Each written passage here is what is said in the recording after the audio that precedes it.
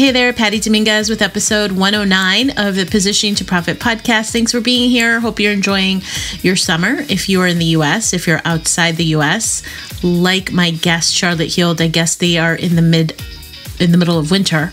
Hopefully you're keeping warm. So today's episode is going to be all around transitioning careers. You know, how to really know when it's time to change.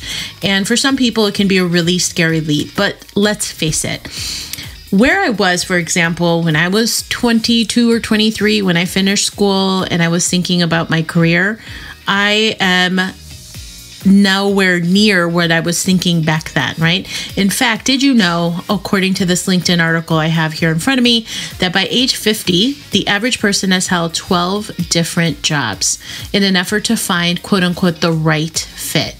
And so this also requires changing careers completely, but let's face it, that can be a scary proposition. However, in this day and age, with everything going on in the world, more and more people are transitioning over to an online career, meaning doing the thing that they're doing, whether it's coaching, starting an entrepreneurial endeavor, being a consultant, and then also tapping into the power of the online world. So lots of people are doing it. And that's exactly what Charlotte did. She shares her story of what she has been doing since once upon a time being a nurse and then transitioning into what she's doing now successfully and how her calendar is booked full. So I think this is a very inspirational story that can help you too if you are in that situation thinking about transitioning careers. And even if you're not, take a listen because there's always something that you can receive from successful stories like what Charlotte is sharing. So with that, thanks for being here again, and here we go. Hey there, I'm Patty Dominguez. You're about to discover what it means to position your brand and your business to stand out. This show explores the stories of small business owners just like you who are bringing their message out to the world and impacting their tribe. So if you want to take your business to a category of one status, then hang with me because this podcast shares everything you need to know about how to be more prolific with your brand so that you can have more profits. Charlotte Heald, welcome to the Positioning to Profit show. I am so happy to have you here all the way from New Zealand, no less. Thanks, Patty. It's great to be here. I know it's so, we were just talking before we hit the record button, how it's like a yucky day. And I do forget that it's opposite in terms of the weather and the seasons. And I'm always like, oh, it's freezing over there. Oh my God. Like it's always a surprise as if it's a surprise when I should know better by now. But anyway, it's so good to have you here. And tell me, where specifically in New Zealand are you? So I live in Norsewood, which is on the east coast of the North Island. So we're about 400 meters above sea level. So just last week, we actually had some snowfall, which was kind of exciting, kind of not exciting on the farm in the middle of calving. But so we're high enough that we get the occasional snow, not regular, but we also have some really beautiful winters, mountain views. New Zealand's pretty small, so it's only like an hour's drive to the beach and 10-minute drive and we can be in the mountains walking. So amazing. It's a special place. Oh, yeah. It's so special. And then you and your husband own a farm? Yes, we do. Yes, we have an organic regenerative dairy farm here where we farm with our 3 children. So, yeah, it's pretty cool. It's definitely a big driving force behind, my passion for agriculture in New Zealand and sustainable practices. So it's pretty cool. So beautiful. Well, I am so excited you're here because even before we hit the live button, you were talking about how you used to be once upon a time a nurse and you were in this moment of transition after having 3 children, recognizing that you needed a way out of that. So I was thinking, I'm like, my gosh, Charlotte, I didn't even know that was your situation, but I have to believe in this day and age with all these things that are happening in the world that people are looking at starting a new career. I always call it an encore career, like you've had this professional background and then you migrate into something new and exciting. And so will you please share, I should say, just your background and now where you are and how you got to where you are? Absolutely. So when I left school, I trained as a registered nurse, and my first and only job was in rural primary health in our local town. So I worked as what's called like a practice nurse, so alongside the GPs, in a really busy rural practice where we were dealing with a wide variety of stuff every day. Like there was the accident and emergency side, but also the routine health and wellbeing stuff. And I gained so much experience in that career. I enjoyed what I did. And my passion all along really was around health promotion and well-being. And I was really interested in holistic practices. And so after having my third child, when I had 3 young ones at home and I was involved in the farm business, it was just not really practical for me to continue in the community that I'm in, working in that role. It was just a bit much. And it was a challenge letting go of, my registration. And, like there's this kind of thing, once a nurse, always a nurse. And I believe that there's always a nurse within you. But when you let go of your registration, it's quite a big deal. And so I let go of it knowing that there was something else out there for me. And it was a massive leap of faith because I didn't have a clue what that something else was. But I knew that at the right time it would arrive, and it did. So when I found through a friend of a friend and those sort of really cool connections that just come from nowhere, I met a woman who had done some health coach training through the Institute for Integrative Nutrition in New York. And when I talked with her about what she was doing now in her life, having done that training, I knew that was exactly what I needed to do. And so it came about at a time when my own health had kind of hit a wall, and I needed to do some serious looking at how I was going to heal myself from autoimmune disease. So it was a training that created an opening for the career that I'd kind of been, the encore career, as you were saying, that I'd been looking for, but it also supported me to heal my body and to restore my own well-being. So it was just like the biggest win. And even better still, I was seeing clients 9 months into the training, and it evolved from there. So I guess it's about 3 years down the track. And probably about 18 months, 2 years ago, my cousin, who's an accountant, said to me, "So Charlotte, tell me, is this a hobby or is this a serious business?" And it hit me sideways, because I was like, just kind of pottering along, had a few clients. It felt kind of good. It was easy. It was fun.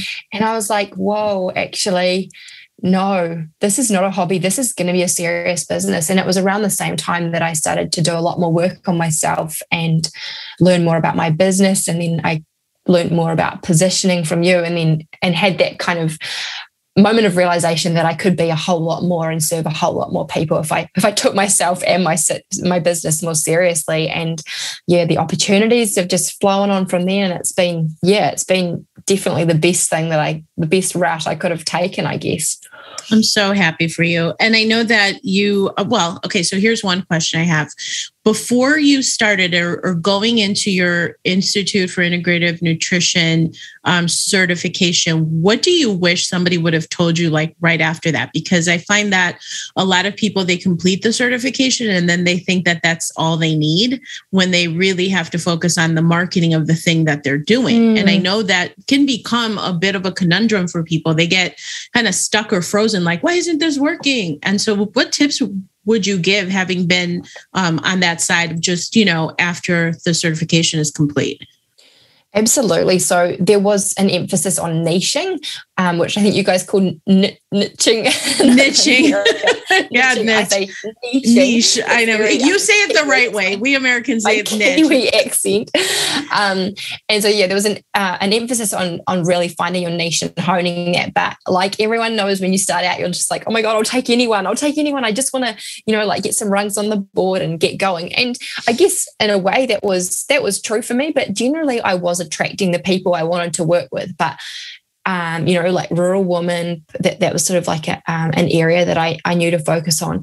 But it wasn't until I really niched down further and further that things started to open up. So I think when I have these conversations with people going into new careers and things, coaches, things like that now, my advice is always like, you really have to hone your niche, as hard as it feels, feeling like you might like you might narrow things right down and push potential clients away. Niching is absolutely key to, to your growth and to attracting the clientele that you want. And how would you explain why is it important in your opinion? Well, I think it's important because when you can really narrow it down to, I guess, even creating an avatar of that ideal client, you then know exactly how you're going to market what you're doing, rather than just kind of like marketing very generally here, there, and there, and it's a bit fluffy and a bit fuzzy. You can be very specific in your marketing. And this is something I'm still honing in on myself, but I've definitely found that, like I'm starting to pick up on people in my target market, the things that they say and the things that are problematic for them. And I'm just like, oh my goodness, I've got the spreadsheet or the ongoing document that's like all the little things that people say. I type in, I'm like, wow. And even just yesterday, a woman said to me, she said, Charlotte, I saw you at, I heard you speak at a women's wellbeing event that you did. And you said, when as the woman, as the wife, as the mum in the home, if your wheels fall off, everyone else's wheels fall off, the whole family falls to pieces. She's like, that resonated with me more than anything else that you said that day. She said, that's the one thing I took away. And I was like, wow, isn't that so powerful when like you kind of know that you're on the right track and that what you're sharing is helpful and maybe connecting with people. But she was like, I didn't remember anything else that day. But when I heard that, I knew I had to work with you. So it's really about recognizing what it is that your target market or your niche really need, what their pain points are, and then really honing in on that in terms of your language and your marketing. And that's been really helpful. Oh, that's so good. I'm so happy to hear you say that, because it really does come down to, it's not how much you know and the statistics of what you know and the mathematics of what you know. I think people get or have a tendency to be very left brain about it. And instead, you can see how that connection to that woman happened when you made that comment, that very poignant comment that also it was emotional for her. All right, we are about halfway through the show, and I wanted to stop by with a quick exciting share that I have. Have you ever heard of Prolific Cafe? It is my women-only business membership. But it's more than a membership. It's more than the content. It's more than the coaching. It actually has one of the best communities out in the marketplace. And the reason why I say that is because we have built a beautiful community of mavens. That's what we call each other.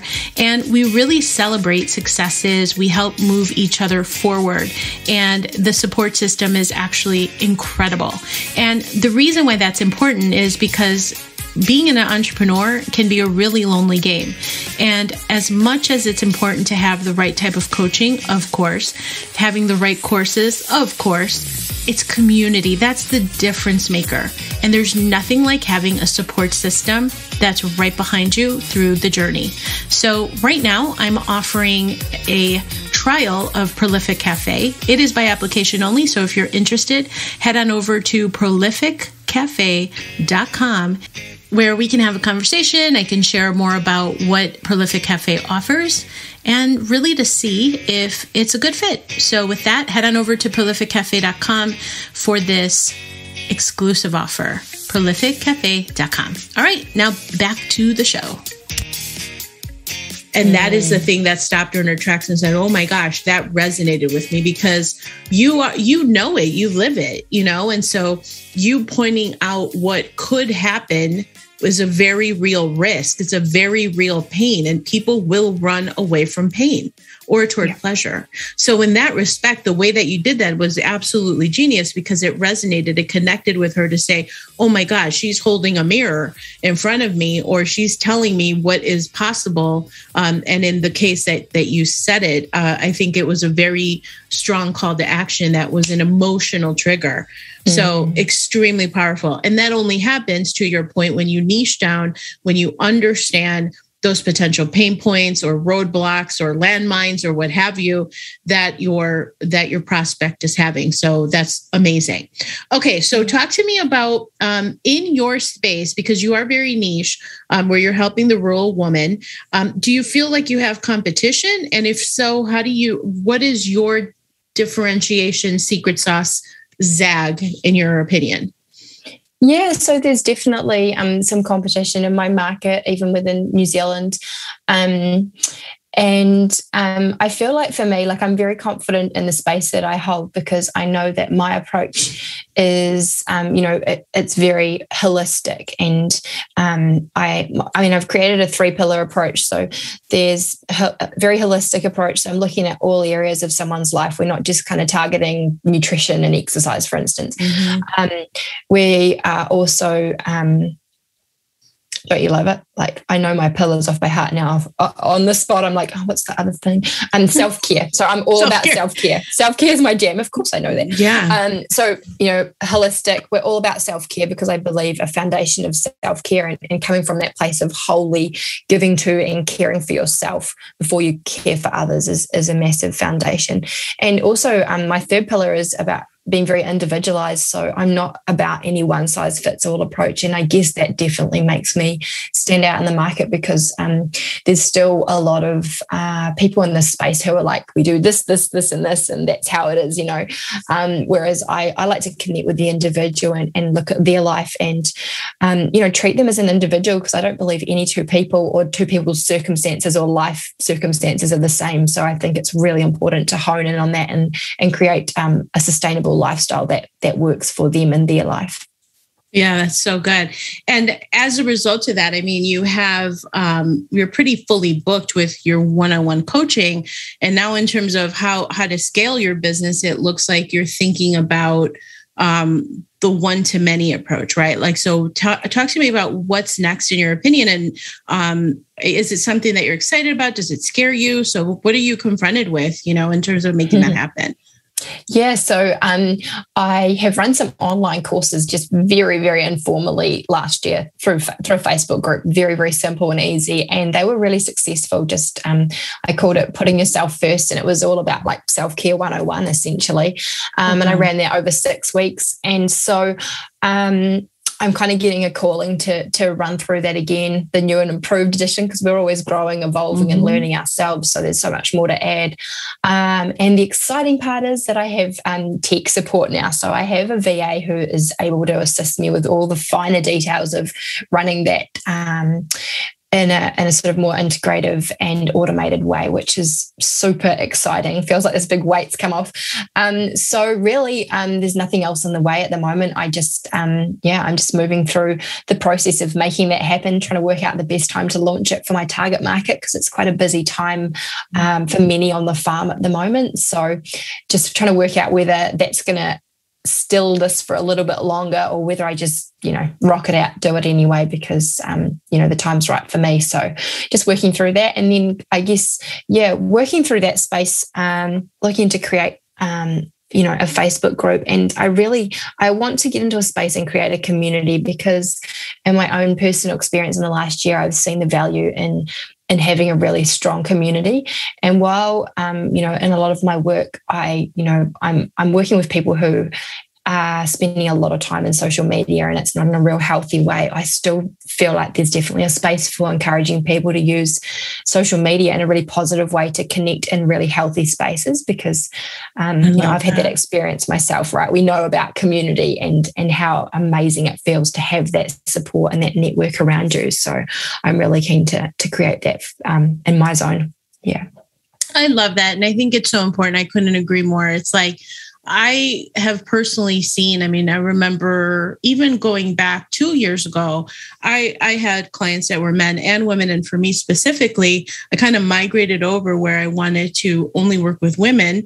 And then I thought to myself, I really want to build a community. I feel very called to do that. And so I'm really it's been so rewarding to have that aspect to my business, to have the community side of it. It's like, it's a lot more fulfilling than I thought it was going to be. So I'm excited for you because I think that it's such a huge opportunity to see the growth and people like celebrating each other.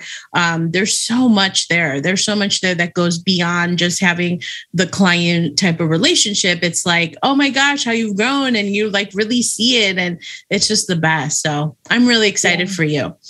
Yeah. Okay, so talk to me. What would make this a great year? I know it's a goofy year with everything going on, but as you look back, like in the next, let's say 6 months to 12 months, what are you envisioning for your business? Yeah, so I'm definitely envisioning the need for me to leverage right now is like there's no other way I need to go, because I'm, when you get to the point, it's very exciting when you build your one-to-one up to capacity, and then you're like, there's not a lot of wiggle room. So definitely it's all about leveraging. So it's moving into that one-to-many space so that I can, serve and support more women. And that's what really inspires me. And to create my own community, that feels exciting to have something like that I can lead and create for others. But like you, I guess it probably gives you more joy yourself, leading a community and being part of something like that you've created. So that's where it's heading for me.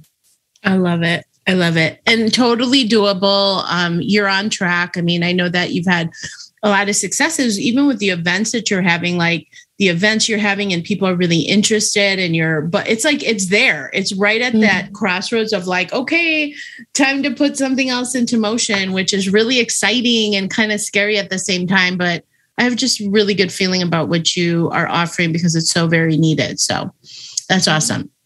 Okay, so now we're transitioning into random questions, fast five. The first of which is, what is your idea of perfect happiness? Ooh, good question, Patty. Perfect happiness. Do you know what? The first thing that comes to mind is just actually being comfortable, letting go of all the doing and just being with yourself, like that place of alignment and self-acceptance, just, being. That's it. Slowing down and being. That's where happiness is created for me, I think. Because I love that. Yeah. Okay. What historical figure do you most identify with?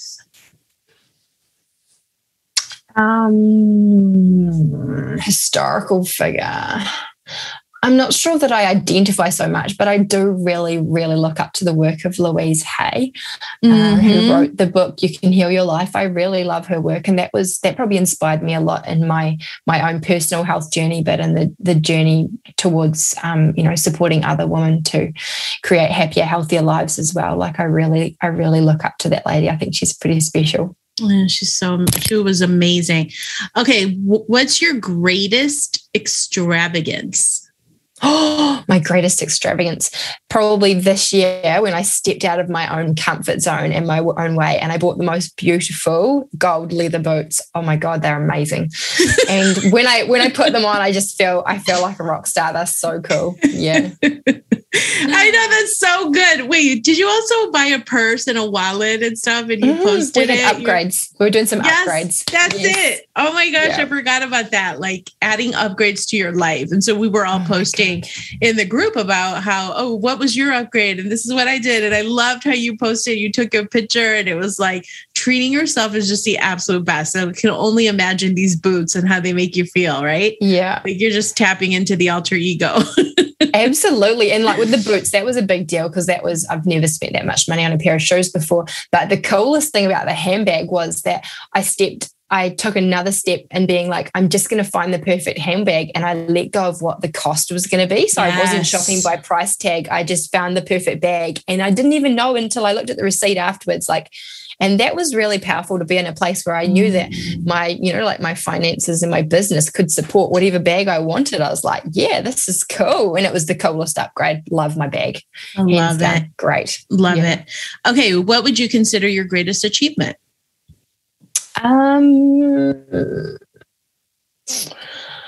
Well, second to raising 3 children to the ages that they're at, I would say that probably my greatest achievement is the healing that I've done in my body, despite what I was told about my prognosis and things like that. I consider myself to be fit, strong, and healthy. And only maybe 3 years ago, I was certainly not in that space at all. And I think, I'm quite proud of the work that I've done in terms of self-healing, and that's come from a foundation of self-care. So it's all very aligned in the work that I do as well. But I think it's a pretty cool achievement. So I love that, Charlotte. All right. And last question. What do you want people to know about Charlotte Healed? Well, what do you want to know about me? So I guess my work is very much, my niche, as we talked about earlier, is I specialize in helping rural women to create empowered and sustainable lifestyles so that they can let go of the overwhelm and create the inspired, fulfilled lives that they're after. And so aside from the one-to-one space, I'm moving into the one-to-many. And while my niche is specifically rural woman, the stuff that I teach in the space of self-care, it would apply to most women. So if it's something that interests you, you might like to follow me on Instagram and see what I'm up to. And if you live in New Zealand, you might even be lucky enough to come along to one of my retreats. That's pretty exciting. That's kind of where it's at the moment. I love it. All right, Charlotte, if someone wants to jump into your world, what is the best way to get a hold of you, or any other social media handles you want to share? Probably just through Instagram is pretty easy. Charlotte.healed, very easy. And you'll probably put that in the show notes, right? We will. We most definitely will. So, otherwise, via my website, www.charlottehealed.com. Wonderful. Charlotte, thank you so much for being on the Positioning to Profit podcast. I look forward to seeing what you'll create in the next 6 to 12 months. And I have no doubt that you'll impact countless women who need what you have. Cool. Thanks, Patty. Thank you. Thank you so much for checking out the Positioning to Profit podcast. If you haven't already done so, please make sure to hit that subscribe button so you don't miss any new episodes. And also, it would mean the world to me if you would take a quick moment to leave a rating and review on iTunes, Stitcher, SoundCloud, or your favorite podcast player. It really helps to get the word out about the podcast and, of course, the featured guests. And lastly, please make sure to connect with me on social media. Facebook, Instagram, Twitter, LinkedIn, I'm on all of them, and use hashtag positioning to profit so that I can search you out and connect that way too. All right. Thanks so much. See you next time.